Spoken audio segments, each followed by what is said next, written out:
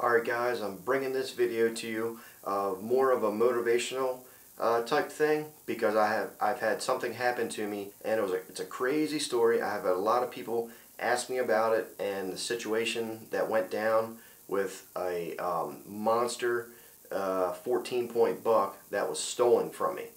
In this video I'm going to explain to you what happened and how I was able to get it back after 14 years go by.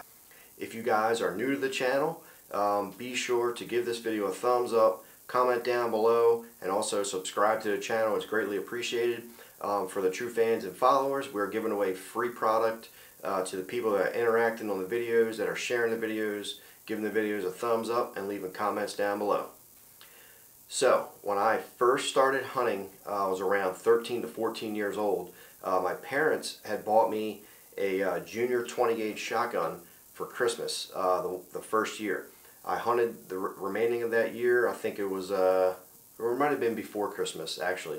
And we hunted the gun season, didn't have any luck. Well, the following year, where my parents' house is located, there was tons of deer out there.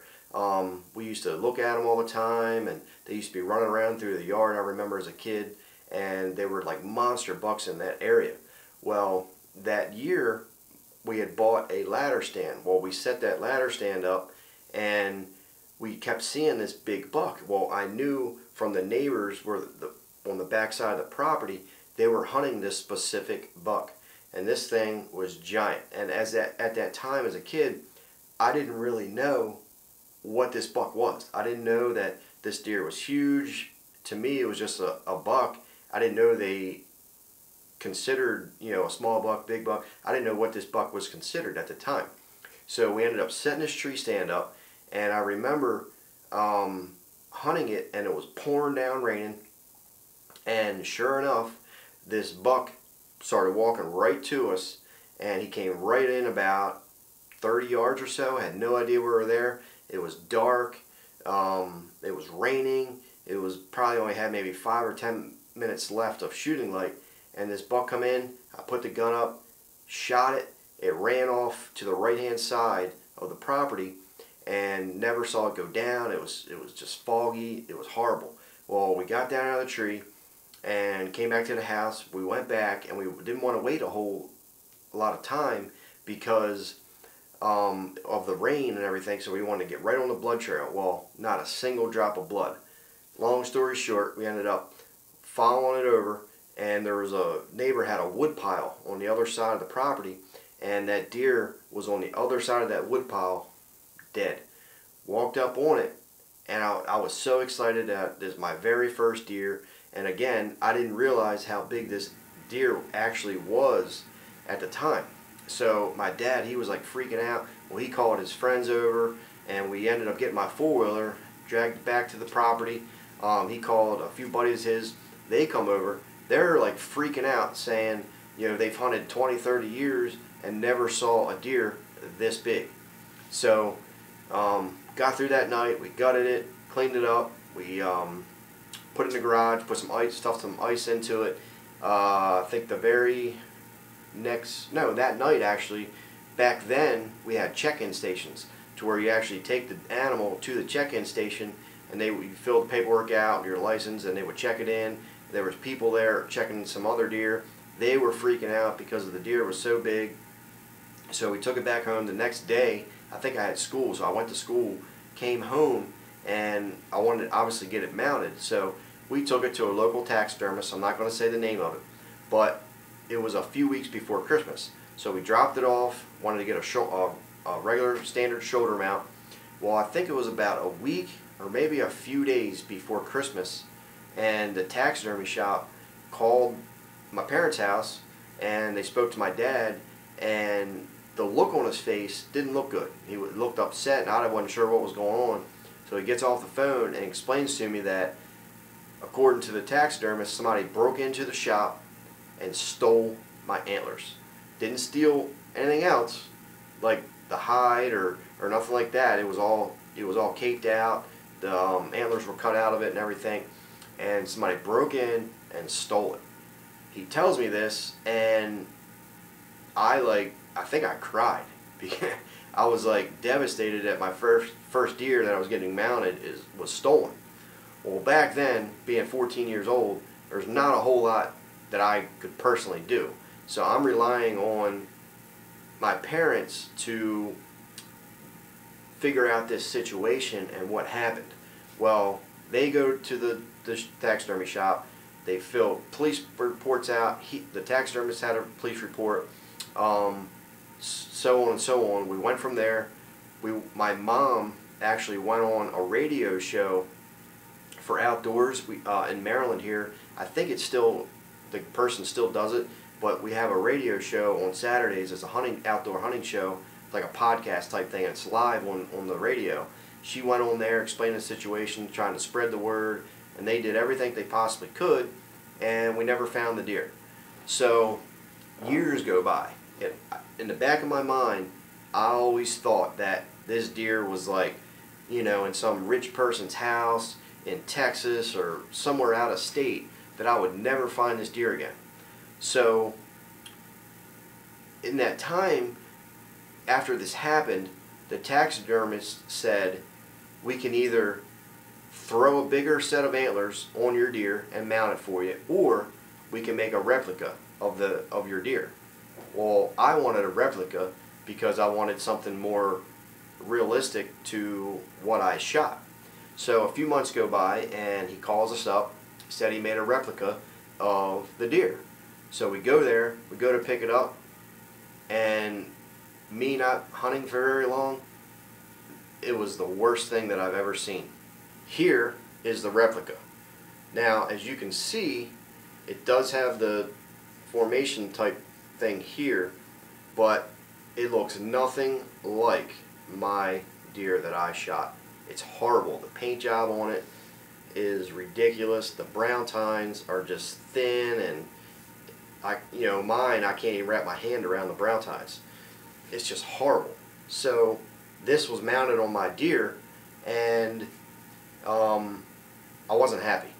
I had it mounted in my room, but I wasn't happy about it. So after we got this back, years go by, and thinking that I'm never going to find this deer, and it was a horrible feeling, and I wasn't sure that I would ever get the deer back. So honestly, I kind of forgot about it. I stopped thinking about it because there was no point in being upset about it. So I think it was pretty much 14 years go by, and my current taxidermy, Brian Jones, if you're watching, thank you, buddy. He tells me about this website or something that you can go on. It was like a taxidermy site, and all the taxidermists go onto this site to talk about certain things, and you can post like a forum type setup. So I went on there, gathered all the pictures that I had of this deer from 14 years ago, being 14 years old, and I posted in this forum section of my deer being stolen, the whole situation from the taxidermy shop. If anybody sees it, please contact me, and created like a little story about it. So literally 3 to 4 days go by, maybe 5, no more than a week, and I get a message on this forum saying, hey man, I seen your deer in a local gun shop in my area. It's definitely yours. Contact me ASAP. So I respond to him immediately. In my mind, I'm thinking he's joking. There's no possible way that he's seen this specific deer in a local gun shop. So I said, and the kid, keep in mind, is 14 years old. He goes into this gun shop all the time, apparently with his father. So I said, next time you go in there, take a picture of it, send it to me. Within hours, I get another email from this website, and with a picture attached to the email, it was my deer inside of this gun shop. I said, man, you've got to be kidding me. Where are you located? It ended up being in Carroll County, Maryland, which is about roughly an hour and a half, a little bit less from me. Well, I freaked out. I called my taxidermist to see what he would do. I called the DNR. The DNR didn't want anything to do with it. They didn't want to hear the story. Nothing. So drove out there, called the police, and luckily the police officer or the sheriff that met me there was a hunter, so he understood the situation and the whole thing that went down. So I showed him the pictures. He confirmed. He said, "I agree with you. It's your deer. Let me go inside, talk to the owner, check it out, and see if your deer is inside." So he comes back out about 5 minutes later and says, "Your deer is definitely in there. According to the pictures, it looks like yours." He said, "Let's go in there, stay calm, let me do the talking, and we'll get this figured out." So we go inside the gun shop, and on the wall on the left-hand side, I look over, and my deer is mounted on the wall. We go to the owner. The owner said that a tenant of his or something had moved out of one of his houses and left this deer behind, so he took it and mounted it in his gun shop for publicity for the shop. I don't believe the story. I don't know what happened. Only he knows where this deer, how he got this deer. But the police officer basically told the owner, said, "We can do this the easy way or the hard way." Well, owner said, "Here you go, take the deer." He took the easy way.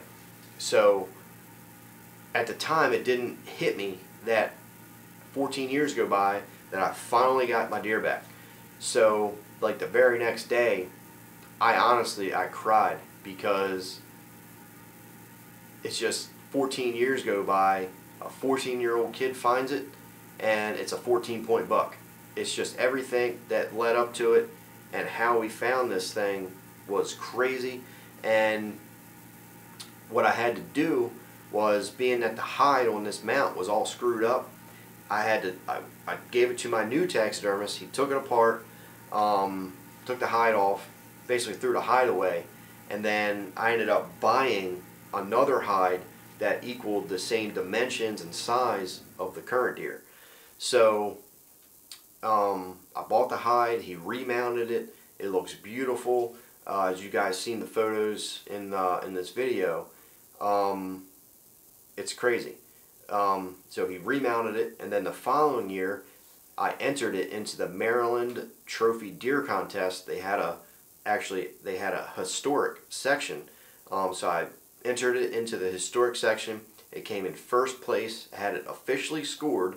It scored 172 inches, non-typical, and it's still unbelievable. I still think about this every single day, and honestly, I don't know if I'll ever kill anything bigger than that. It's been downhill ever since shooting this buck. I've never even seen one as big as this deer. I've seen some big ones, shot some big ones, but nothing compared to this animal. I tell the story not to brag in any sort of way about how big the deer is. It's not the biggest in the world, but it's a big deer for Maryland.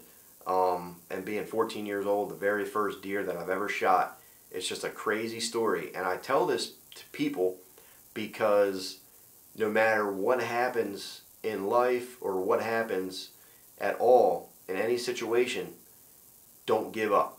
I speak about this all the time. No, don't matter what it is, do not give up. There's still hope, because honestly, 14 years, after a few years, I gave up. And it's just, things can happen if you stay positive and talk to the right people, talk to as many people as you possibly can about the situation, gather your own opinions, and proceed from there. So after talking to my new taxidermist, he tells me about this site, and boom, 14 years go by, a 14-year-old kid finds my deer in a local gun shop, and I get the thing back. It's just, I tell it for motivation and to never give up, because anything can happen, anything is possible.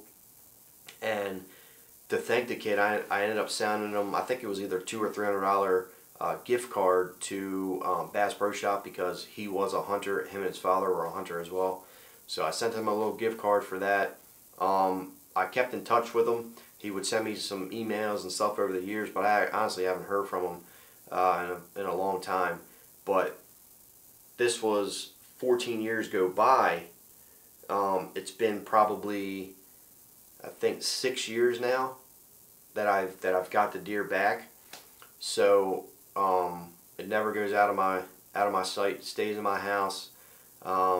Even when I entered it in the Maryland Trophy Deer Contest, I had to leave the thing there, and I didn't like it. The guy that scored the deer, he was there. I told him to guard it with his life. But yeah, so how this deer got stolen, I have no idea. I don't know if it was stolen, if it was sold. You don't know. Nobody knows. Only the person, the taxidermist, and how it ended up in his gun shop. Only they know. I'll never know. But the whole reason behind this video is motivation. Stay positive. Don't ever give up, and good things can happen. So thank you guys so much for watching this video. Remember to stay positive. If you're new to the channel, be sure to subscribe, and I will see you guys next time.